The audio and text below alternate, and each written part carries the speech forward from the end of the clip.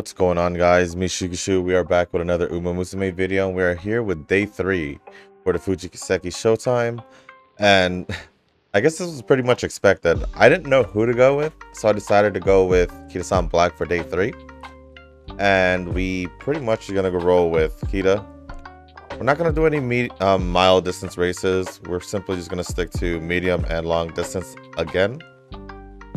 Setting her up for medium distance just like we did for Satono Diamond, even though I said I was gonna do long distance for her yesterday, but we are for sure doing medium distance now. As you can see, our inheritance is mixed up between power, wise, and just a little bit on speed. And then this is our card setup: 222, 2 speed, 2 power, 2 wise, and that's pretty much it. So the reason why I also went for Mihono Bourbons for her unique as well.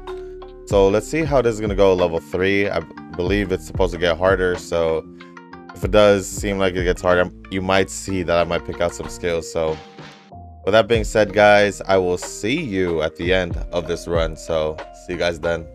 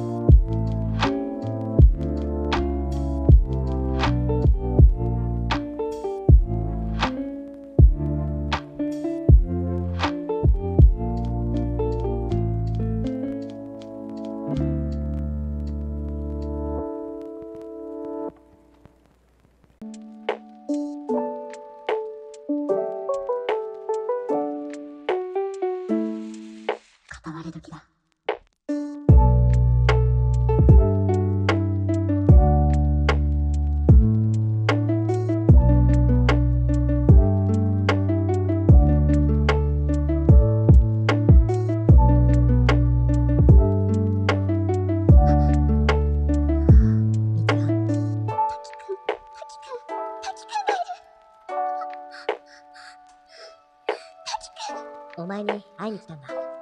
大変だったよ。お前すげえ遠くにいるから。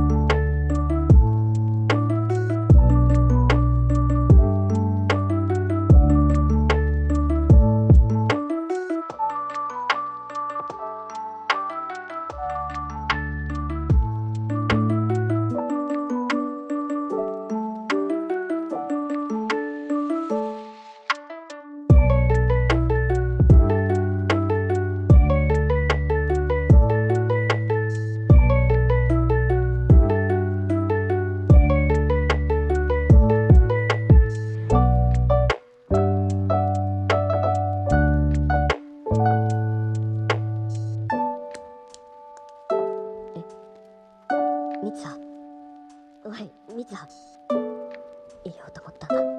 お前が世界のどこにいても俺が必ずもう一度会いに行くって。